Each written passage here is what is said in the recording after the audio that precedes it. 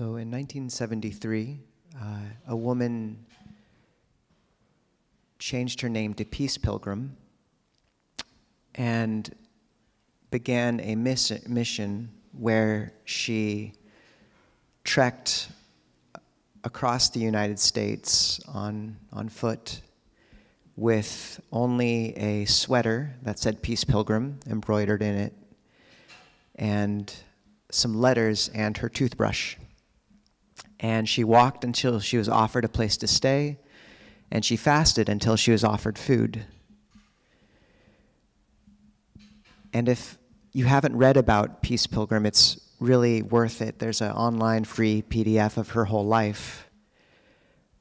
But for the next 20 plus years, she traversed the US back and forth. She did it 7 times. I think the longest she fasted on the road without being given a place, a meal, was 3 or 4 days. Although at one point she did a 40-day fast, but that was in one location. And she kept her mind on God the whole time she was Christian. And her story and path were so inspiring. She was arrested numerous times, and by the end of her day in the prison or the jail where they put her, she had everyone in her cell singing hymns together, and then eventually they just released her because she was so nice, and the governor gave her a pardon. There was no real reason to put her in jail anyways. They just didn't know what to do with this woman walking across the state with nothing. And her whole life was dedicated to this, and the strength of heart she displayed doing what in our monastic tradition we call tudong, which means to wander on faith, to walk on faith, was truly astounding. She's one of the great American saints, and we don't know about her, or many don't. And in our monastic tradition, as many of you know, we can't touch money. We can't ask for anything except for water unless we're sick or have been invited to. And every day, we can't store food. So the Buddha established this institution on what seem on the surface to be unbelievably impractical grounds. How does he expect an institution of monastics who can't support themselves, can't ask for anything, can't touch money, can't store food, to survive? And yet the Sangha, apart from the Jain monastic order, is humanity's oldest institution. And its longevity over 2,500 years is one of the most profound testaments to humanity's kindness and the goodness that rests at the heart and the common thread that binds the rise and fall of empires and the creation and dissolution of cultures, that quiet thread of kindness and faith in a deeper awakening. The Sangha's existence through all that is a great testament to what lies at the center of the human heart.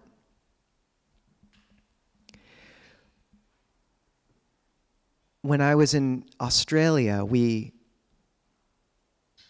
my first time going tudong, which is where we just walk out of the door on faith with nothing but our bowls and our robes, and hope that people will feed us, that we'll find a place to sleep. Often it's just on the side of the road. But the monk I was going with, named Tanpanya, he had a dream the night before we left. And he said, in the dream, Nisabho, I was skydiving off of or base jumping, I guess, off of a building. And monks don't do this often. So I think it was a dream.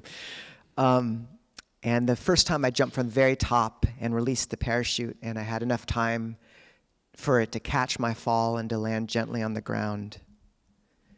The second time I jumped from halfway down the building, and my parachute barely had time to open, and I hit the ground hard. And the third time, I jumped from even a few floors lower, and my parachute didn't have time to open, and I woke up. And sometimes taking the highest jump is safest. Sometimes the only way you intuit what goodness exists in the world to catch you is by taking a complete leap of faith and giving it a chance to. And this ethic of surrender, it's astounding how when you give yourself to it, whilst walking in line with Dhamma, while keeping good sila, morality, while keeping a purpose of awakening in mind, how the world rises to answer you. We didn't know if it would work just to go downtown on alms round every day in Seattle. And the first day I went, 7 people offered food. There's been days where people didn't bring quite enough food, and that's fine. You know, it's part of going on alms round is you just take what you get. But I remember that day I was like, okay, well, I guess this is a hungry day, that specific one. And as I was walking back, a homeless man came out of a alleyway with a big box of 30 protein bars. And he said, here. And I said, that's really weird. That has never happened before. So the goodness of the world answers in ways we wouldn't expect. In Australia, one of my favorite lines we received on tudong, or on alms round, was a tradie driving by in a truck, and he said, we'd walked with bare feet there, and he said, no sandals. Even Jesus wore sandals. In Idaho, my favorite line was these 2 guys drove by in a truck, and they're like, Hail Buddha! And I was like, absolutely. The first time Ajahn Kovilo and I walked tudong, we were walking from north of San Francisco to Abhayagiri, and we're just offered food most mornings. And some days you don't get as much. We have a monk named Tanpamuto who walked on faith for 3 years running, and you just wait outside of stores. You can't ask for anything, so you just have to hope that people approach you. And it's magical how people are interested, and they do ask. And he said at the end of these 3 years, and he was well fed, he got enough. He said, what I found out was giving is not predictable, but it's reliable. And it's funny, whenever I've tried to kind of cheat the universe in that way, I think on one of these tudongs, I'd been walking many, many kilometers the previous day, and I was really hungry, and I saw a Thai restaurant, and I'm like, the Thai people. So I carefully, slowly walked in front of the Thai restaurant. Then I slowly walked back. I just kept going, and the universe wasn't having it. You know, you can't cheat it. So I think that day I got an apple and a Pepsi, but from some random person, and it was a hungry day, but it's okay. And the next day I was waiting and being a good monk and just waiting, you know, on the street, truly having faith, and 4 teenage girls came up, and they just had a sleepover and had a bunch of leftover pizza. And that was my meal. Kindness hides in the strangest places.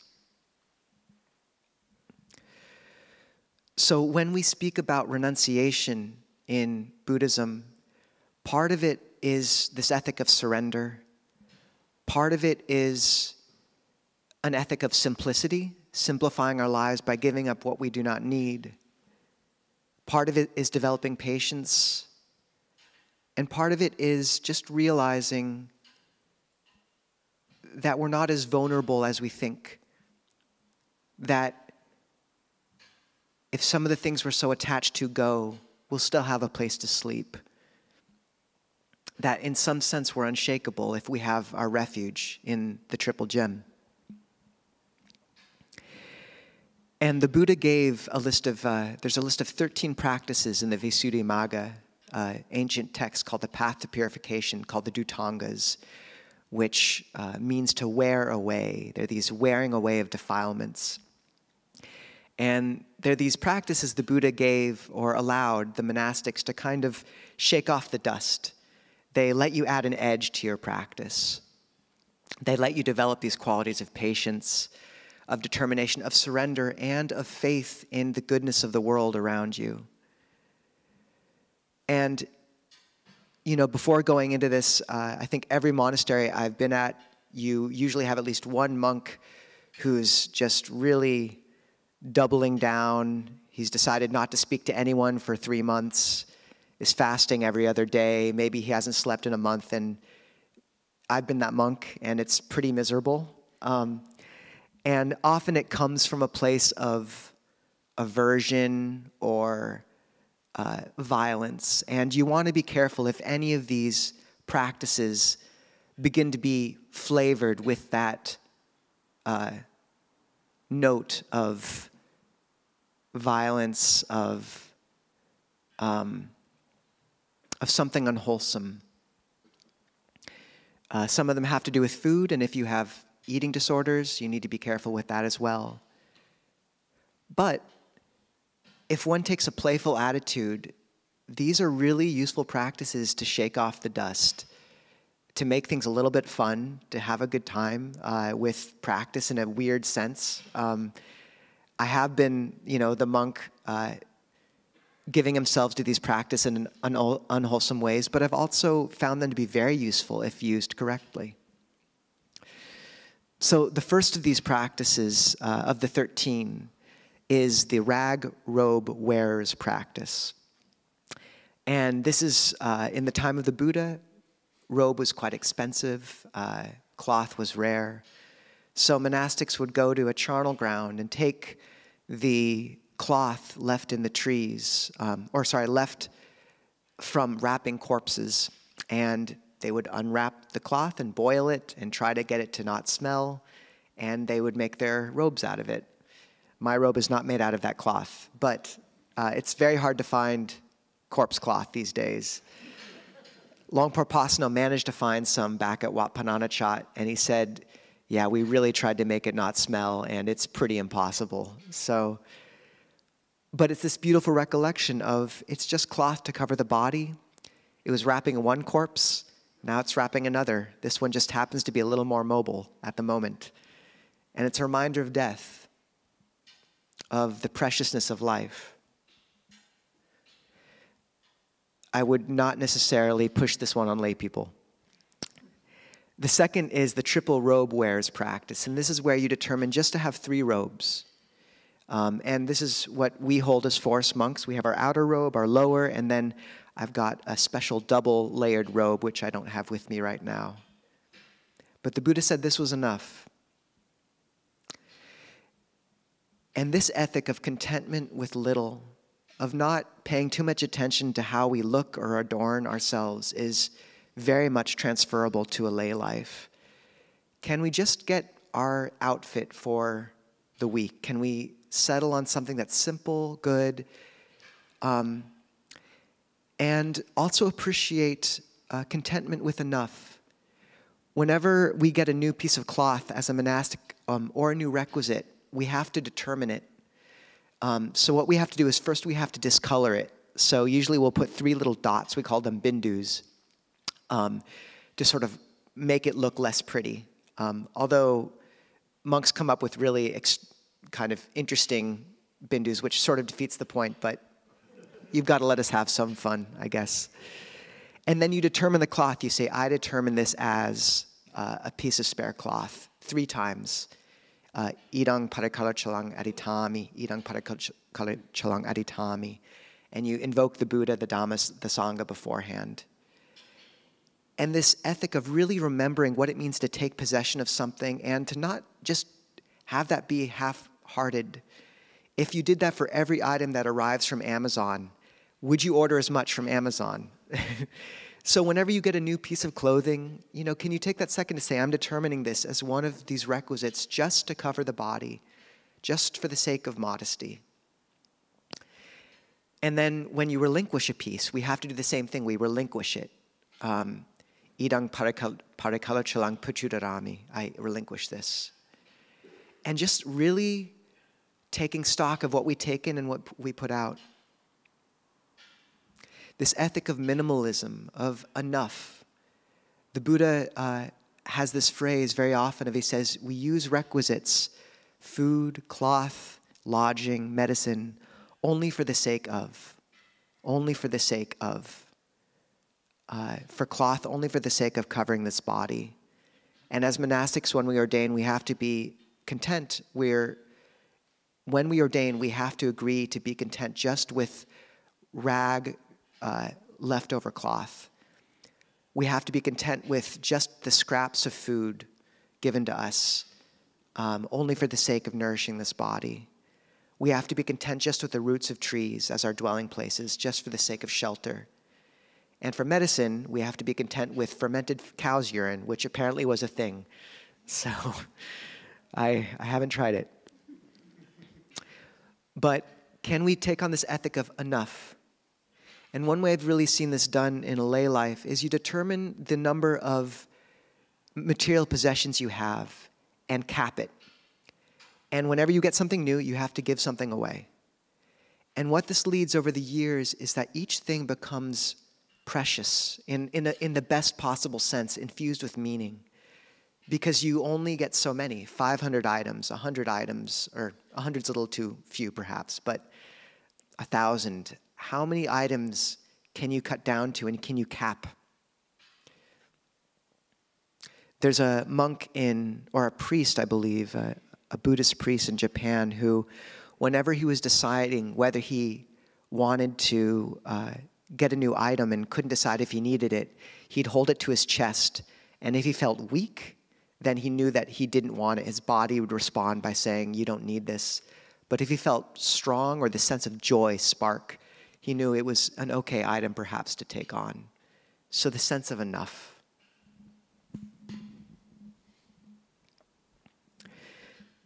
The next practice is called the alms food eater's practice.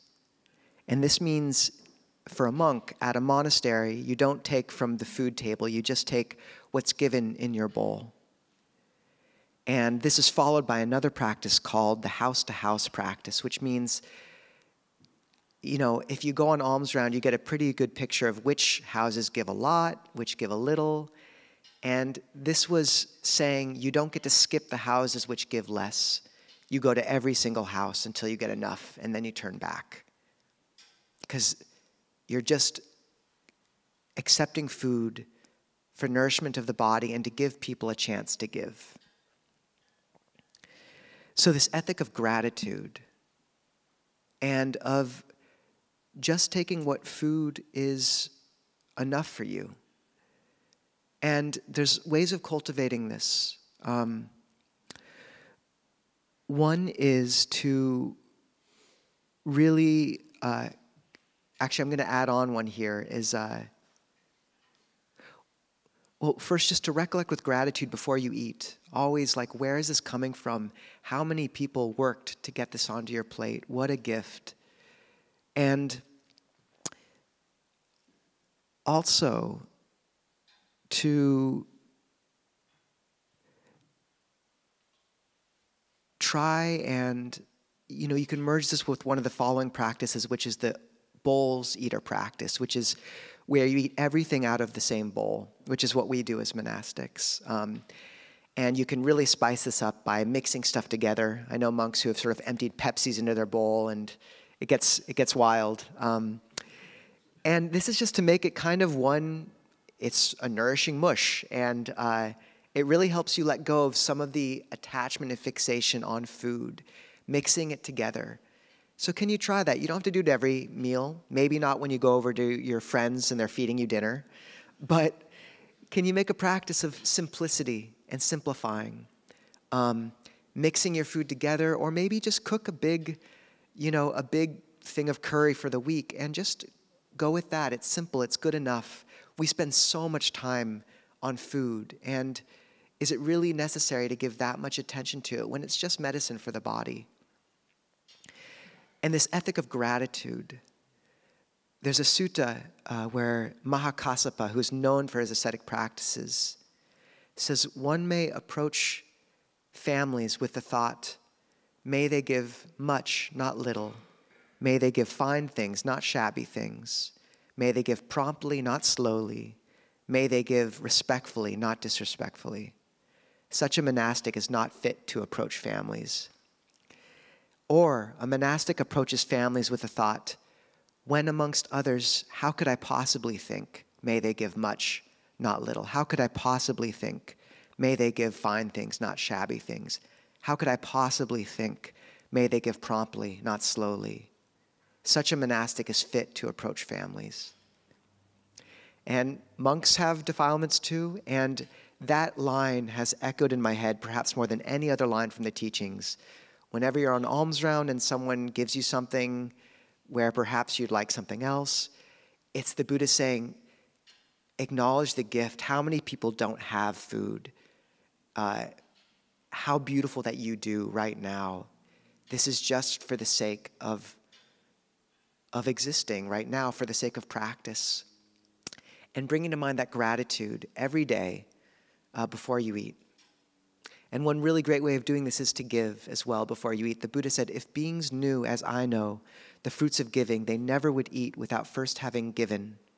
Even if it was their last mouthful, they would not eat before having given some, if there were someone to give it to. But because beings do not know, as I know, the fruits of giving, they eat without having given. Stinginess overcomes their minds. So this is the basis of what they call the Saraniya practice in Sri Lanka, where the monks always give before they eat.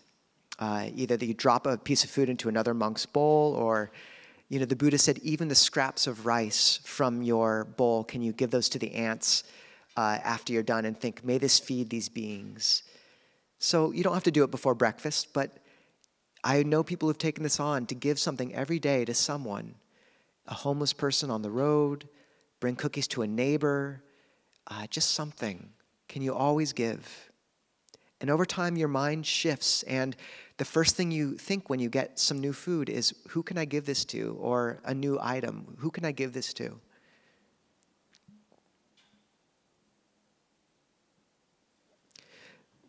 The next alms food practice is one sitting practice and later offering refusers practice. These are very awkward names. But what that means is the Buddha required his monastics to finish eating before noon so that we weren't constantly walking into town asking for alms from lay people and bothering you. But he said, I recommend eating once a day. And now that intermittent fasting is super popular, then the Buddha once again is proven right, and 2,500 years before his time by many a podcast today. So eating once a day is something forced monastics many hold. Ajahn Kovilo and I love this practice because it simplifies. And one doesn't have to do one sitting, but there is something to be said for cutting out a meal. And for some people, the Buddha recommended not eating after noon. And what that does is it just clears the decks of that afternoon. You don't have to prepare dinner. You don't have to worry about, a dinner date. It's time for practice. And in the evening, your mind and heart feel light and buoyant. And you can have some sugary drink or soy milk, or maybe you even want to, hold it a bit more lightly and have a protein bar, something like that. But can you kind of lighten one of the meals? For some people, breakfast is the one they kind of want to drop, and that's okay too, but it's worth experimenting with. And the Buddha recommended that at least one day a week, one holds the 8 precepts. And this is the Uposatha day practice, is one of the 8 precepts is not eating at inappropriate times. And that means you skip dinner. You don't eat afternoon, midday. And one day a week can you do that? And can you just let people know, this is the day when I practice, and I turn off my phone, I don't watch TV, you'll have to watch Netflix without me, and I don't worry about dinner. I just, I meditate, I go for a walk with a friend, and this is what I call the sila of simplicity, the morality of simplicity. This isn't too harsh, it's just simple. And when you do it, you realize it's not actually that bad. It's not that hard. So is it worth experimenting once a week to see what is possible? And I'll add on here the practice of fasting, because if you do want to shake it up a little bit, fasting is a very powerful practice. This isn't in the Dhutangas, and it is not for everyone. And you have to be careful if you have struggled with eating disorders. But fasting has been a thread of practice through traditions across the world. And I find it's very powerful. Ajahn Kovilo and I both try to fast about 4 days a month, sort of one stint to 4 days a month at least. Ajahn Jayasaro does when he has the chance. And you can either fast by cutting off calories completely. That's quite hard and really painful, at least it can be. But usually that difficulty will last for the first day or two. And for that period, it's helpful to have a friend to do it with so that you have support. Maybe start with just 1 day instead of multiple days. Taking electrolytes and salt is really helpful. But then after day 1 or 2, you'll find the mind and body slip into this smoothness where things are really calm. And you can ride that wave of calm for 3 or 4 or 5 days. And it's interesting to try. I know people who do this while they work. It can be a bit difficult because the mood swings are kind of intense, so be wary. And I have done the one type where you cut off all calories. And after I'd finished, I think it was a 7-day, my teacher was like, well, you did it. And I said, I think once was enough. So for me, I do think taking a bit of sugar every, it can be every little bit, can kind of help keep your blood sugar just up enough, and that works better for me. But you can experiment. It's okay to try. Try it for a day, see how it works for you. And you might find there's a real power and calm you can access by giving it a try. And it just shows you don't need food that as much as you thought. You're not as vulnerable. If you don't have quite enough to eat, it doesn't matter. And this is one of the reasons we were able to come to Seattle and really trust Alms Round, because if we didn't get enough, it's okay. We've done without before.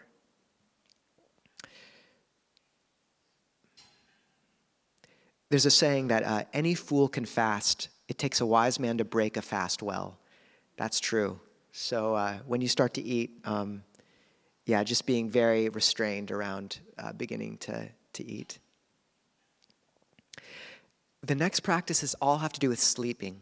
So there's the root dwellers practice, the forest dwellers practice, the open air dwellers practice, the cemetery dwellers practice.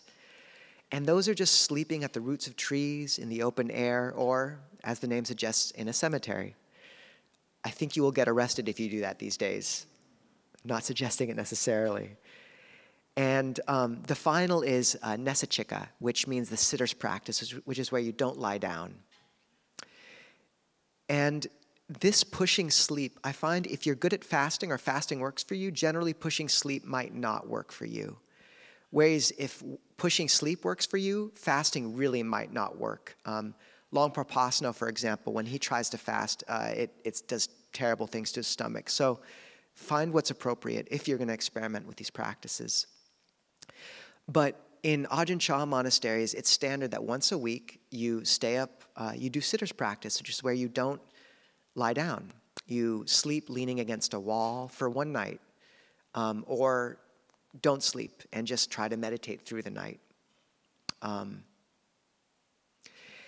this is interesting to try, is, once a week or once every 2 weeks, maybe on that uposita day where you haven't had dinner, what would it be like just to stay up all night and listen to a Dharma talk, do walking meditation, take a cold shower, drink a lot of coffee, and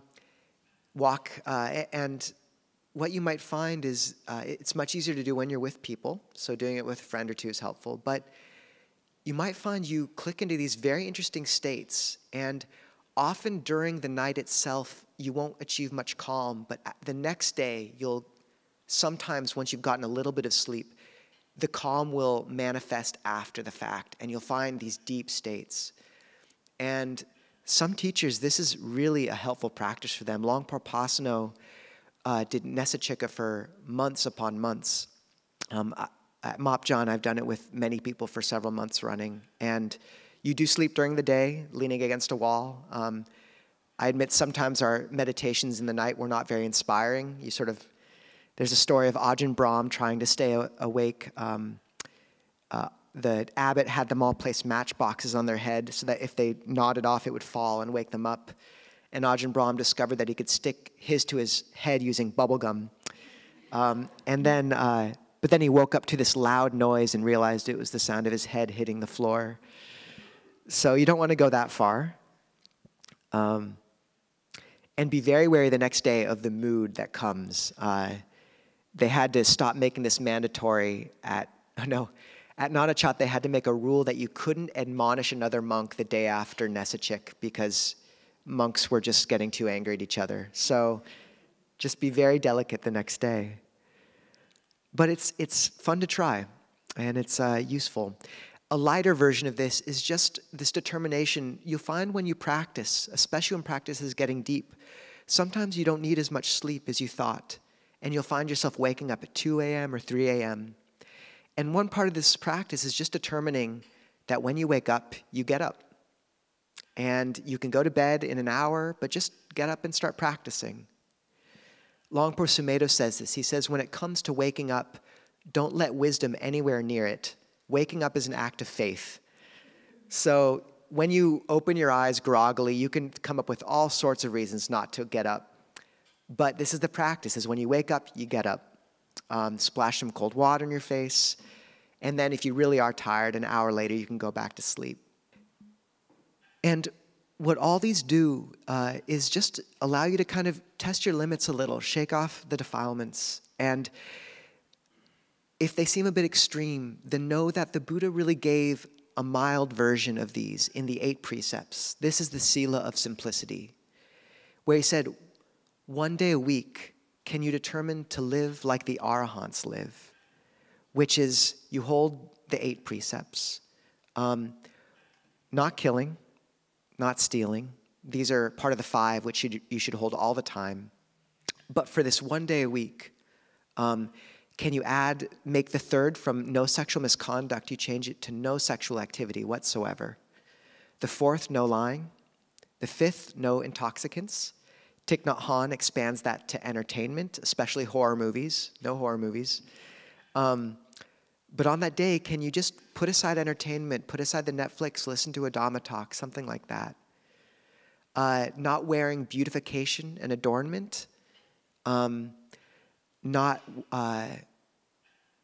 eating at inappropriate times, so just skip a meal in the afternoon or just have a bit of soy milk, something like that.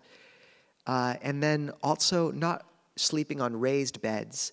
So the idea there is not to indulge in sleep, but really if you take it literally and just sleep on a thermarest for that day, it actually makes a difference. If you wake up on a thermarest, you realize you're doing something different, and it's quite helpful. So the form is not insignificant. And these 8 precepts, if you hold them once a week, a reminder, a way to reorient your compass, this is standard practice for Buddhists. And it's helpful to know that if you just try to cut things off, sometimes it's quite hard just to lock yourself in a room and do these. So try to build a world around this uposa today. Bring other people into it. Maybe the day where you turn your phone off afternoon is the day when you don't just lock yourself in your room, you go for a walk with a spiritual friend. Maybe that morning you make sure to invite a bunch of people over and feed them a brunch. Maybe you meditate with a friend. Make a world of it, nourish it, make it a community thing as much as you can, but also find time for solitude. And this lets you reorient the compass. It lets you not forget the water you swim in the rest of the week. Often you only have so much you can alter day to day. Maybe you only have 20 minutes every morning for meditation. But can you batch your practice? Can you get an extra hour once a week? Can you find a friend who every other week can take the kids, and then every other week you take their kids, and exchange that time so that you actually have time to bring yourself back to center? And Gandhi would hold one day a week as a day of silence. And that's worth experimenting with too. Ajahn Kovilo calls it noble smilance. noble smilance. So don't get too serious around it, but you can speak when you need to, but can you pull back?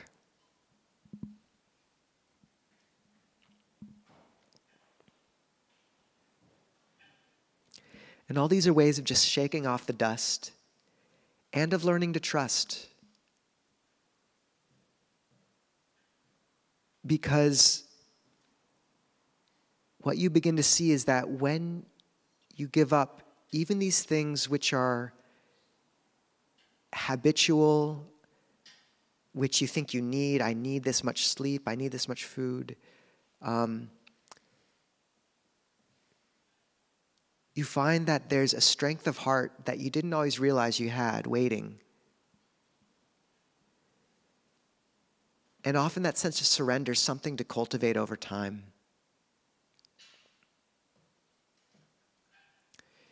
And it's kind of magical how the world answers it.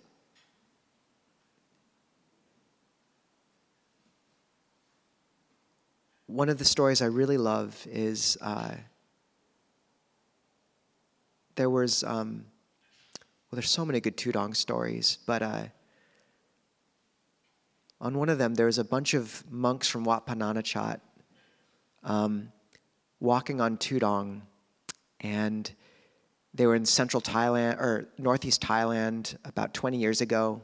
There's no Western food anywhere. And like young monks or monastics will do, they were like, wouldn't it be great if like a bunch of pizza came out of nowhere? And the next day, this guy drives past in a car and stops, and he says, you know, I have this back seat filled with pizza, and I was wondering if you'd all want any. Who knows, you might get some pizza if you do this. And there's another great story of, we had two monks walking in Australia, and they went through a storm, and one of their socks got soaked and torn up. And that's a big deal on tudong because you start to get blisters and all this. And the next day, at the end of the road, there's a woman waiting with 2 dry socks. And she said, someone came to me in my dream last night and said I had to come here with dry socks because there'd be some monks coming who needed it. When we've walked tudong, there's been, first there's always the interesting stories. The first place Ajahn Kovilo and the second place we camped was a poison oak grove. We didn't realize that until after. But that was a bonding experience. We also had run out of water, and the only place to go was this winery, and there was like 16 or 17 Californian, folk just doing a wine tasting when 2 monks walk in and asked if they had any water. That was a confusing moment for everyone. Other times we've been, walking through this, we'd walked for days and were quite hungry, and no one was giving any food. And then these 2 homeless people came, and they were the ones who offered to us and took care of us. And time and again with this practice, these sound like silly, small things. These practices, the 8 precepts, giving up these little things, they sound so small, but we take a lot of refuge in our habits. And the chance to shake off the dust and to intuit that sometimes you have to jump from the higher floor and give that parachute time to open completely before you realize what these refuges mean. That's a good lesson for us all. So I wish you all the best.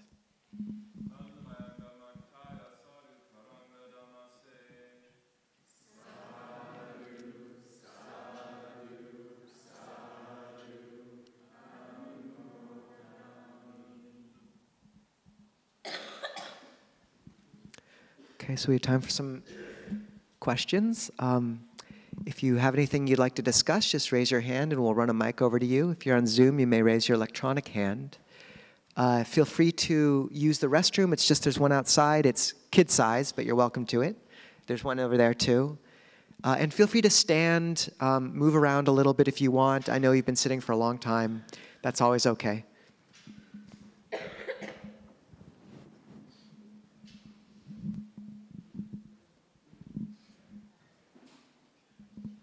Question from Cliff in the back. or Steve, I can't tell. Steve. Yeah, hi there. Could you, this is really wonderful talk. There's a world of Theravada teachers who are lay people, you know, I'm thinking of Sims and other lay people, and there's an opportunity to offer dana to them, and it's their kind of livelihood. Can you, I'm trying to say this, it can seem transactional to people, but it's not. I mean, it's offering Dhamma, it's not, they're not asking to be paid. Can you tease that out, like from the point of view of the offerer, the person offering, what is the Dharma aspect? Oh, yes. Yeah. I say ho-ho because this is just such an interesting realm that Western Buddhism's been trying to figure out. Many of you will know the Dana talk. And you'll notice that we don't do it. We just point you to where we want to let people know there's a way of donating, but that's really it. But the Buddha was so careful around this. He was once asked, where should I give? And he said, where you are inspired. And sometimes I've heard people after giving teaching saying, give so that you don't feel regret. But I don't think that's quite right because it implies that you're in the red. And giving where you feel inspired is different.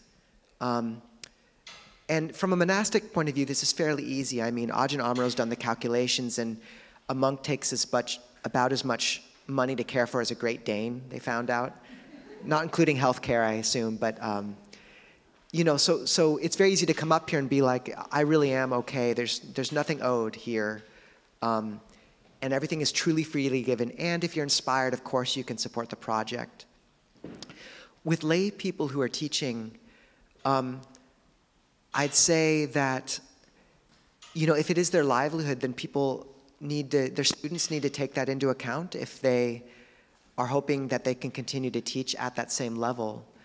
But I'd say it's also a great argument or reason for lay teachers to only give up their normal job if they're able to not exert any pressure on those listening to give dana.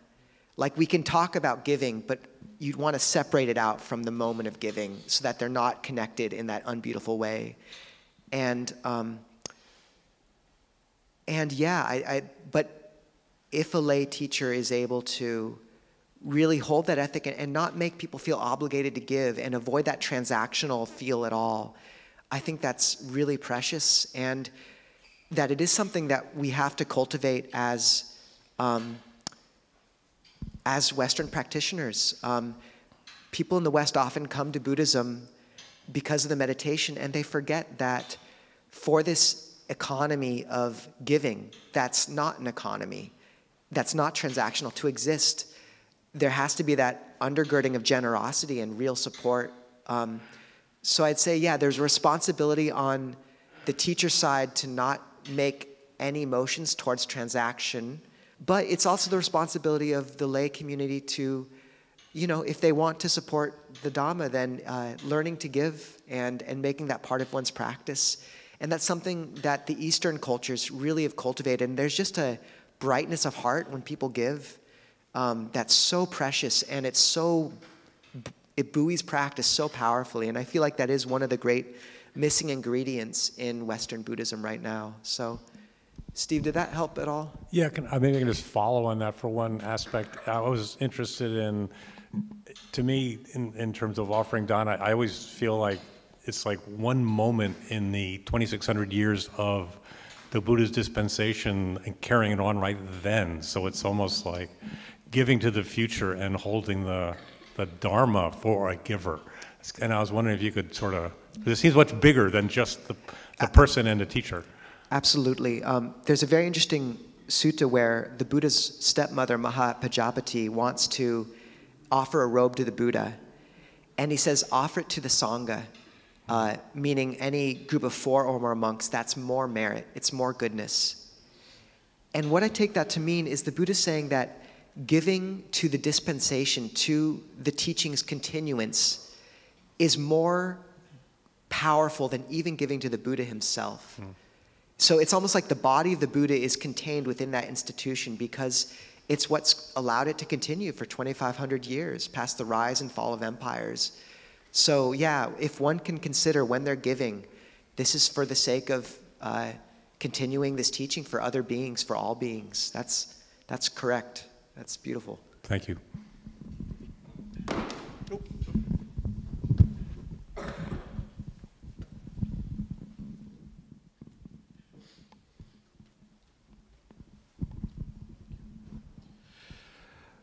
You have spoken of rapture in previous sessions. What is it about and what does it feel like?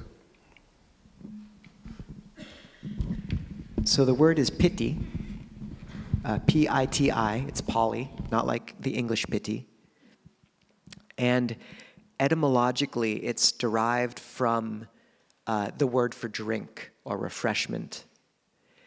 And usually in the Anapanasati Sutta, the sutta on breathing, mindfulness of breathing, it follows calming of the body, and it often is associated with images of water pervading a lake, cool water, or water being kneaded into a ball of bath powder. In other situations, piti comes after pamoja, which is like a broad happiness, sense of well-being. And it also occurs near passaddhi, which is tranquility of body and mind, and before samadhi, concentration. So all that to say is that you have different descriptions of this. Many Thai ajahns attach the word piti to that moment when the mind's becoming calm and the strange sensations start to occur in the body. Like you might feel like your body's suddenly expanding very wide, or maybe you won't know if your hands are upside down or right side up, or all sorts of weird, you feel a wave through the body, or you start to kind of rock. Some say this is rapture. I find that sense of refreshment to be the best image I know of, which is like if you begin to tap into the breath energy, like the chi, often you'll sense this kind of nourishing aspect. It'll feel like it's kind of soaking in. But I think there's a rough analogy or similarity with many practices that bring joy. So metta practice. When you begin doing metta, sometimes you'll feel like, oh, I needed this. Like there's this sense of like drinking it up. Like I was so dry. And for me, piti's that sense of like nourishing, like the sponge getting pervaded with something it needed deeply. And what comes after is sukha, well-being, ease. And sukha's like the sponge is filled with that cool water and it can stay still. So piti is a sankhara, which means it moves. There's this sense of kind of drinking and soaking in, and often it'll occur as a wave in the body. Sukha is like after it's soaked in, there's no need to move anymore. You just can rest in that pervadedness. So the term can be applied in a few ways, but for me, a useful way to point to it is that moment in meditation of being nourished, of finding the right object. And it's a really important term because often samadhi practice in the West, we think the goal is just to make ourselves calm. And that can really manifest as this kind of blank numbness. And what we're trying to cultivate is a bright, luminous, joyful calm. And that's different. It's very different. So if you do find yourself calming first, maybe you come to the breath and you just find the mind is kind of blank, try to bring up piti by dropping in a thought of loving kindness, like metta. And often you'll might find that when the mind is calm, but it lacks rapture, it's like this blank cloth. And if you drop in a bead of golden dye, it pervades out really rapidly and brightens the whole mind. And then the mind can consolidate much, much more quickly than it could otherwise. So that's when you're calm. Just try thinking love. And the echo of that word should be multiplied 100-fold, 10-fold, and that sense of drinking it up, that can be piti. The commentaries give the analogy, piti is a man dying of thirst suddenly seeing a pond and beginning to drink. Sukha, ease, is after he's sort of satiated. So something like that. Yeah. One more question. Moffat. Wait for a mic, though.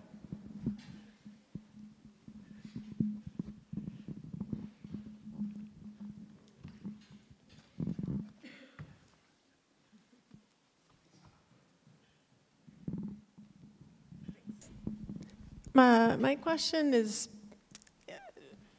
the idea of sort of renunciation, of not eating a meal, not sleeping, eating the same thing for days. It doesn't immediately seem useful to me. It feels to me like I would be, trying to climb a mountain or achieving something, rather like sort of being attached to being able to do it, rather than simplicity being the feeling or outcome of it. And so I guess my question is and you touched on it, but what is the goal, or how does it not become more like an achievement? Yeah, great question. And asceticism is so easily tied into the ego. I think it's one of the most powerful moments in the Buddha's path is when he realized his ascetic practices weren't working, and he had the humility to just be like, not working, I'm going to have some food. And that relinquishment of pride is so key. Not that he had a great measure of pride, but just it easily winds its way into the ascetic practices. I'd say these are just useful things to experiment if you're interested in them, if they kind of seem like you can come at them from a playful place. Because honestly, if you're a monastic in a monastery alone, maybe kind of bored, it can be interesting to push yourself in these ways. But if you're a layperson in the world, juggling work, a family, not eating for 4 days may not be the best decision for you. And so feeling that out, and what's to be lost from skipping dinner one day? See how it is, you might find there's a brightness waiting on the other side of that you didn't expect. And at the very least, for example, skipping dinner one day a week or one day every 2 weeks, and maybe just having some soy milk or a protein bar, it's not actually that ascetic, but it is much simpler, and it lets you have an excuse to not go to the dinner date or dinner with the family, and just be by yourself listening to a Dharma talk or something. That's the sila of simplicity. But so much of the practice is about learning right effort. And absolutely, if you sense there's that feeling of violence there, of pride, there's always a little pride tied into it, but you can see if there's too much of that, then yeah. And this is why I don't usually talk about the ascetic practices. I think people in the West, renunciation, they can lean too far into it. Where we need to lean so often is community, is giving, is finding these other sources of joy. But these are real parts of the tradition, and they can be quite fun. And if you do give up eating for a time, or give yourself an afternoon without it, maybe you memorize a sutta instead, and you find that the mind becomes quite luminous and bright and nourished just by reciting the suttas, And so it's fun to speak to, but you have your eye on exactly the danger. So yeah, if there's too much of that, then avoiding is good, I think. So okay, I hope no one goes off and if a bunch of really tired, emaciated people show up next week, we'll know this went horribly wrong.